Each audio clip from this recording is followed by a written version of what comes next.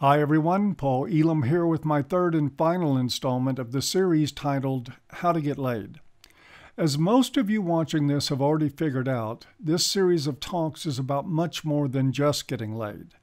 And of course, that is as it should be. Just talking about getting laid with no mind for anything else is like talking about hunting in the wilderness without taking gun safety and survival skills into consideration.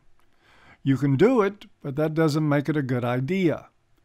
With that in mind, I'm going to close this series by responding to some of the criticisms from the comments and elsewhere. That fits in nicely with how I want to wrap this up. One nit I got was that what young men really needed was just information on how to score. The idea being that most of them live in a state of sexual deprivation that results in psychic trauma. While this is ostensibly true, it is also sadly myopic. And it highlights another problem I've seen repeatedly in the teachings of PUA gurus. Sex does not happen in a vacuum. Indeed, I can't think of any other activity, especially for a young man, that is so pervasive in its impact. Its effects far outreach mere sexual release and goes past self-image and psychological health. It can have social, legal, financial, emotional, and even academic effects. Are we really to be so obtuse that we will reduce young men and everything in their lives to base biology? Let me be more direct with that. If I want to hear someone regard young men as though the only thing that really matters to them are their dicks, I'll go join now and start donating to Anita Sarkeesian. I will be happy to point out to anyone that if you peel back a young man's skin, you don't find wires and gears, you find flesh and blood. And if you peer into their psyches, you will find that they feel just as deeply and passionately as any woman. They hurt, grieve, love, and suffer broken hearts just like most other human beings, and much of that emotional experience is inextricably woven into their relationships with women. Offering them a slap on the back and a here's what you do to get laid is the cheap cop-out of the great fatherless society. It is Cosmo for lounge lizards, stylized wisdom imparted by the apathetic and the uninvolved. I've spent many years counseling predominantly younger men. I never spoke to any one of those young men who had a single problem that would be resolved by a pump and dump, but I spoke with many whose problems were rooted in their relationships with women. To clarify this further, I've placed a link in the low bar to an article I wrote some years back titled How We Killed Johnny. It is a true story about a young man whose gynocentrism and obsequiousness with women resulted in a murder-suicide. Perhaps reading it may help my critics forgive me for seeing the young men's sexual needs as something more than ejaculating inside a vagina. That is why I profess to anyone who cares to listen that a values-based approach to women, and indeed to life, is the most essential skill we can help young men develop. It won't be had with cheesy pickup lines and pseudoscientific evo-psych swill, and it certainly won't be delivered by pussy messiahs with a book to sell. Another problem that was insinuated in the comments was that young men would not listen to any of this, both because of the generational difference and because this generation of young men is largely fatherless and brainwashed by women. There is a lot of truth in that concern. Today's young men have been betrayed by the generation of their fathers. That is actually two generations at this point.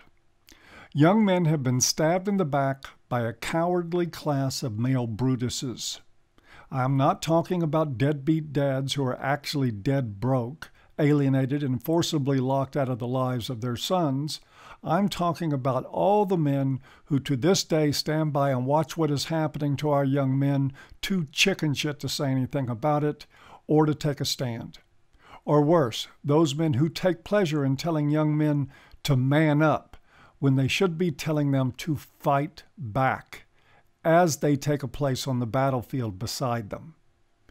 Yep, that's the generational thing in me talking, so sue me. it is still what is needed. I don't want to go on a rant here, but these men have not only cleared the way for feminist hate mongers to overtake most aspects of Western society, they have created the void that is now filled with vultures selling the snake oil of gynocentrism in the form of so-called pickup artistry, among other things. That too is a problem that can only be solved by men with values, one of them being that they owe younger men more than cop-outs and platitudes about pussy. I don't imagine that what I have to say is going to rock anyone's world.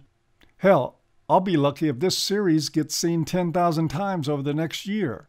But until YouTube pulls the plug on everyone who cares about our young men, I will leave it here with the message that I'm trying to express.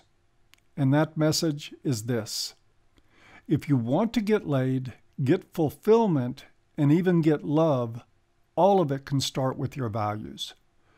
Principled, direct men who excel at their own ambitions, who are not naive or pushovers, invariably earn the respect of other men.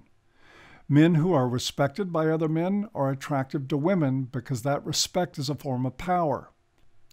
Men who live by their values instead of pretending to live by their values also develop the mettle to endure loss, grieve in a healthy way, and maintain their own self-respect in the process. That happens to be another trait that women admire. It is not a game, it is not a technique, it's not a con, it is not a fraud.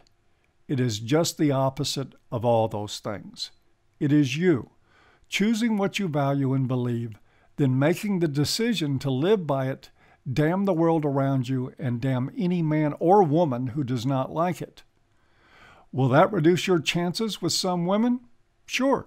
Skeezers, borderlines, opportunists, habitual victims, the vast majority of all feminists, all the women most likely to screw you, except not in a good way. If you feel like that's a loss, then you might want to check your values again and start over. For those of you out there fortunate enough to have had a good father present in your lives, this is likely very similar to what he taught you. Value yourself, and you will learn to value others without the burden of suffering fools or the willingness to tolerate snakes of either sex. Both Roosh and one commenter called my advice here fatherly.